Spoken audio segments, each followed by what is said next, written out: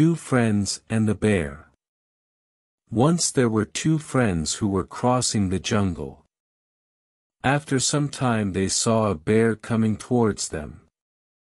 Then, one of the friends quickly climbed the nearby tree and the other one did not know how to climb the tree. So he lays down on the ground holding his breath. The bear reaches near him and sniffs him in the ear.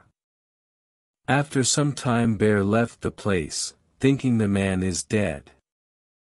Now the other friend climbs down and asked his friend, what did Bear said to him in his ear? He replied, to be safe from the fake friends. Moral: beware of fake friends.